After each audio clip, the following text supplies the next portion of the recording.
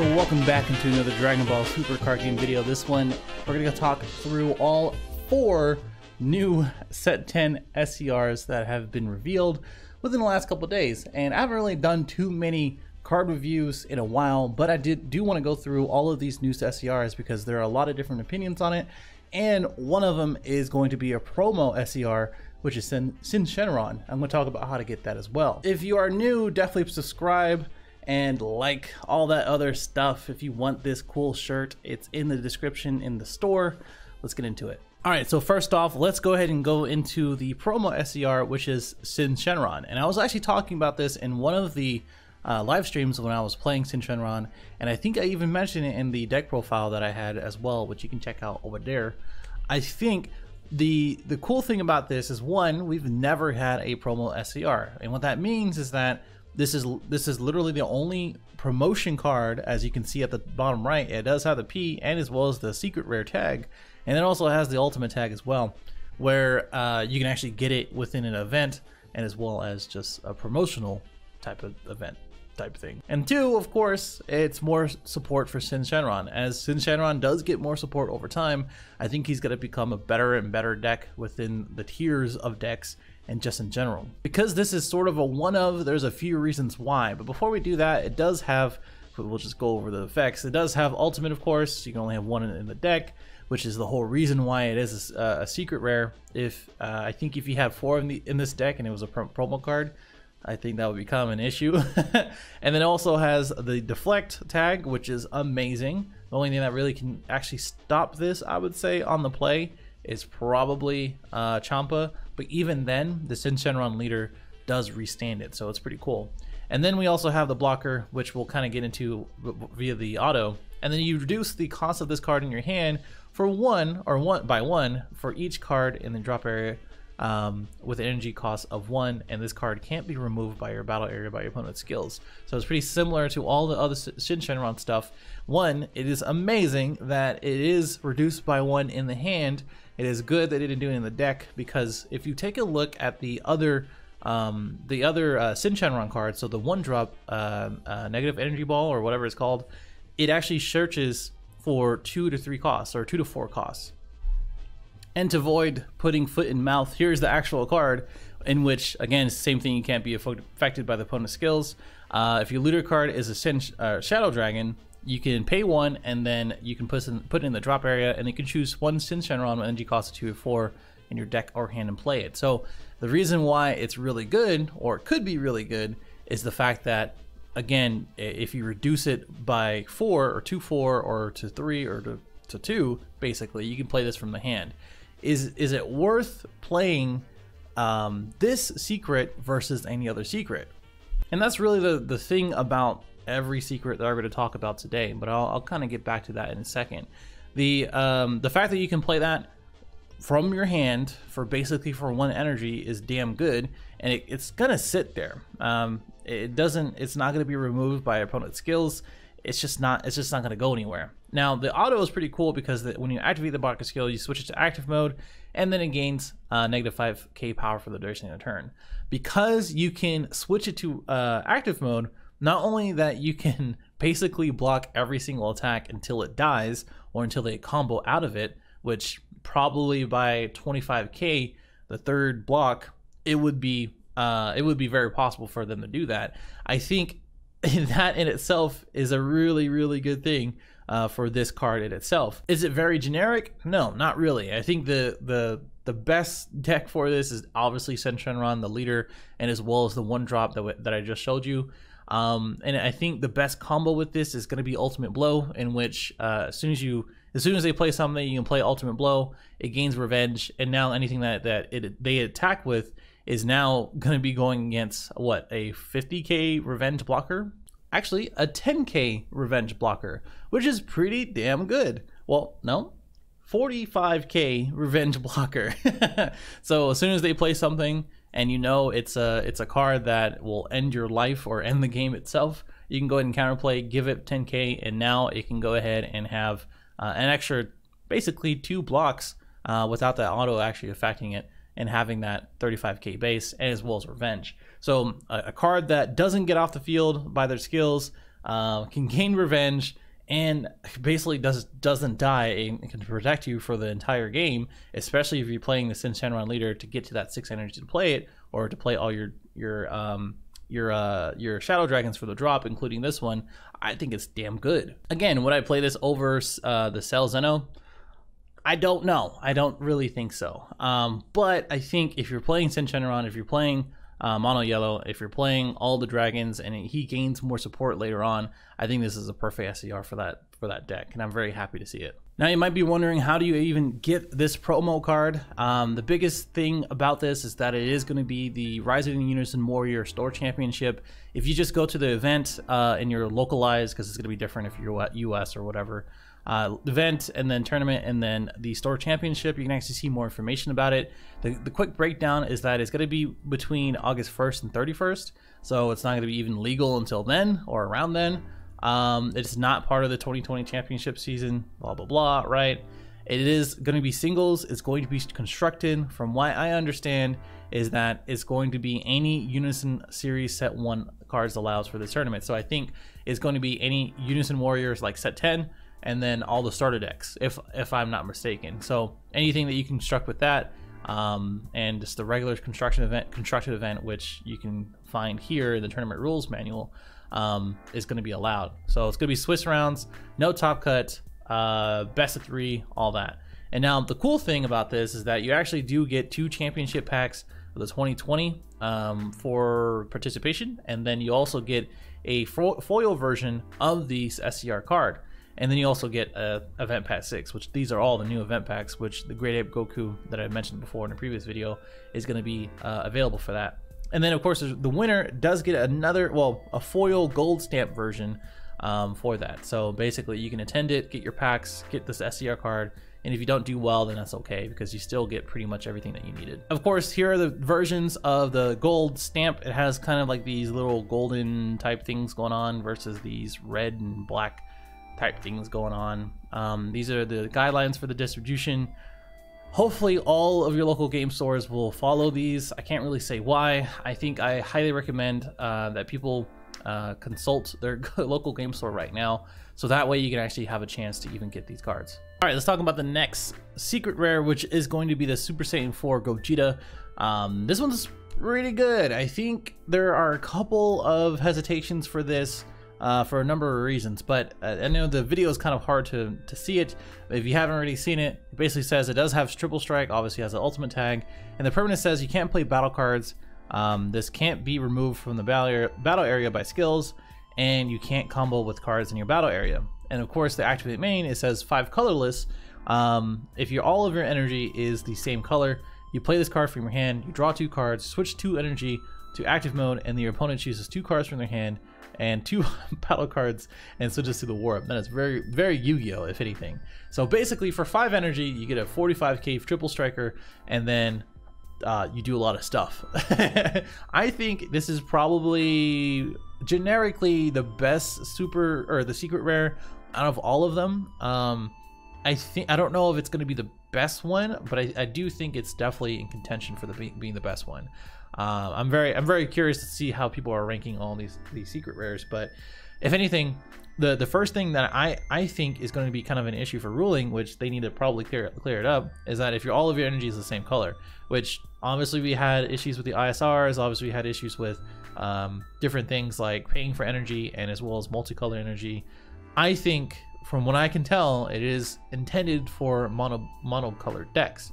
It's not so much intended for multicolored decks or color like energy that has multicolor and then monocolor afterwards.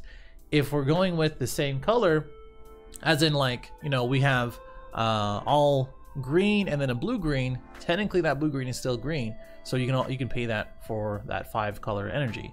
So I think it's probably going to be ruled that way. So I don't know.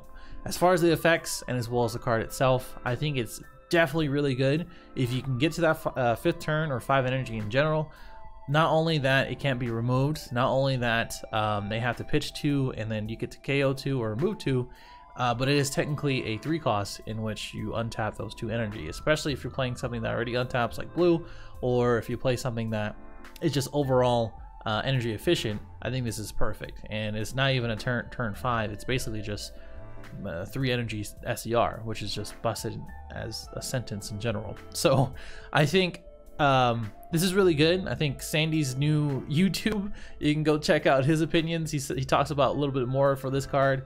I don't think it's going to be too bad. I don't think it's not that great. It's the first time we have a generically good blue secret rare.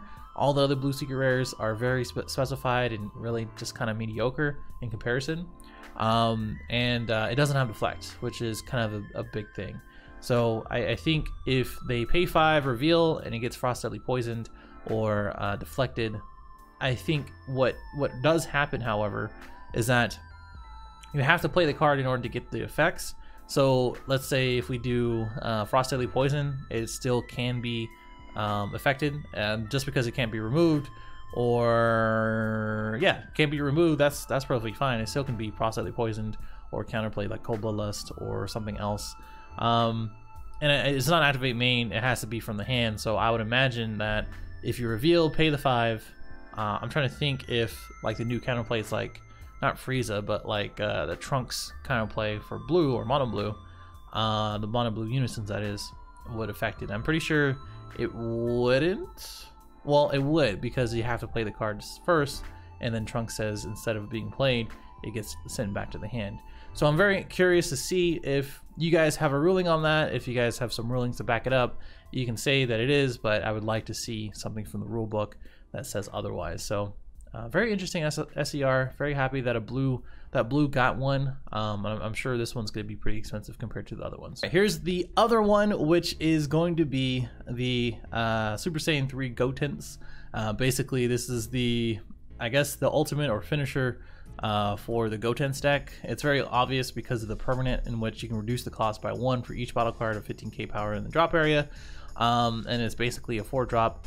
And then you negate the skills of all other battle cards, which is basically a 4-cost Dropbox King Vegeta. And then the auto says is that when this card is removed from the battle area by the opponent's skill, choose all of your opponent's battle cards with energy cost rest mode. Oh, your opponent's battle cards and energy in rest mode, and then you get to ignore barrier and place it in the drop area. That is a super powerful effect for 4. I think the idea of this is that not only that it is supposed to be for the Gotenks deck, you're supposed to be using the Gogeta unison, the 2 specified cost unison, in which you pitch 2 yellow cards and then you draw 2, and basically as soon as you have what is this, 4 battle cards of 15k power, which the unison cards, the Goten and Trunks, right? Goten and Trunks, in which they are all 15k power, this is just perfect for it. I can't really think of any other yellow based 15k power cards that will help this SCR, but it's very specified in that way, and it's very intended and purposeful, which all these SCRs are, if anything. And then the fact that you can negate skills, you get a 40k double striker for 4, and then you get to wipe their board as well as their energy in rest mode. It's pretty awesome. Like it's pretty damn awesome. They basically can't play anything turn 4. Then there are battle cards, and then when it is removed, you get to do that effect. So overall, I think it's cool. I think one of the cool interactions is that it is saying reduce the energy cost by 1 for each battle card in drop area. The thing about this is that it is a permanent, in which I think is a global permanent. I think someone mentioned, or someone else mentioned, that you can search this with Planet Vegeta, in which if you do have all the criteria met, like all those Goten and Trunks in the drop area, you can go ahead and use Planet Vegeta, because it is now a 4-cost saying that you can search from your deck. So if someone has something that goes against that too, let me know. A couple of other cool interactions or things to kind of take in consideration is that since basically you negate all the skills about battle cards, so you're gonna have to use your leader or an extra card or something else to remove it. And when you do remove it, you're gonna have to be careful of what's in rest mode in order to remove it, or before you remove it, that is. So things like Slumber Strike, things like that 2-cost Goku, I do believe, the 15k cost Goku, or 15k attack Goku that's from the draft box, you can go ahead and remove it for 1 green energy, and then that energy is gone basically. Or not Slumber Strike, but Father Son Kamehameha still work against this as well. So a lot of cool things that you can do to remove it. and a lot of options you can remove. There's nothing that you have to kind of worry about for that it's going to be hard to remove. It's just the fact of using energy efficiently, which is a huge thing in DBS in general. So in a best of 3, this is pretty easy to remove and to prepare for. This one also doesn't have deflect, which is kind of annoying because you can just counterplay it and then there's 4 energy gone. But the best counterplay is to remove it. So again, that Trunks SR, that sends it back to hand, is probably going to be more and more expensive as people realize that a lot of these SCRs are affected by that. Especially if we're going into a format that actually does play those SCRs, and that card still affects pretty much all of the other SCRs that are being played right now too, especially like Black Smoke. Now the last thing is that if you're playing Frieza Prison, like Berry Blue or something like that, her name, or Mechayabara, in which you take control of it, if basically since it's being removed from the battle area, the auto goes off, but because you're the master of that auto, you get to use that auto against the opponent. So turn 4, they tap out, they play this card, they swing 40k double strike, you negate it, whatever. It goes to your turn, you play Mechayabara, you pay the energy, you take control of it, and now their 4 energy is gone. I think that's how it works, because if you look towards the green Broly effect and taking control of that, it doesn't, it procs off, but it procs off during the master. There is a specific ruling for that in the rulebook. If you need it, I can always give that to you. But that is one thing to keep in mind when going against this card. All right, here's the last one. So basically this one is the Grade 8 Mass Saiyan, not Bardock, but Mass Saiyan. And this one is, of course, Ultimate, doesn't have Deflect. So there you go. The auto is, if you lead a card as mono green, and you remove this card from your combo area from the game, and not to warp, which is very important, or drop. This card is used in a combo. Choose one of your opponent's battle cards, ignore a barrier, and KO it. So that good old Shigesh Kid Goku mentality. We do have a couple cards that already do that, or at least some interactions that do that in the game. But this being a kind of a staple for mono green, in which if you're not playing any other SCR like Black Smoke or Frieza or not Frieza, Cell Zeno or something like that, it could be really good. So stuff like Slug, stuff like Clash Coup, or the new Dress Coup, I do believe, and stuff like that is going to be really good in those decks. But the issue is that one of the strongest leaders right now, in my opinion, it is the new starter deck Frieza. It can't play it because he's racist. He can't play any Saiyans, so it's just kind of annoying in that respect. But it is a really good card, in which basically they can't really go for a game. Like any battle card they try to swing with and going triple attack or triple strike or whatever, you basically can KO it. And now the other versatility, or the other thing that's kind of versatile about this card, is that you can pay 5 green, which of course you can use multicolor. You play it from the hand for 5, it gains triple strike, 40k, and dual attack to kind of close out the game. So I think overall this is an awesome card to have in any kind of mono green leader. Even if you don't use the auto, which is kind of a huge part and why this makes it super versatile and competitive, I think you can still put this in any other deck that plays green and have a turn 5 finisher basically. But without Deflect, it can easily be answered.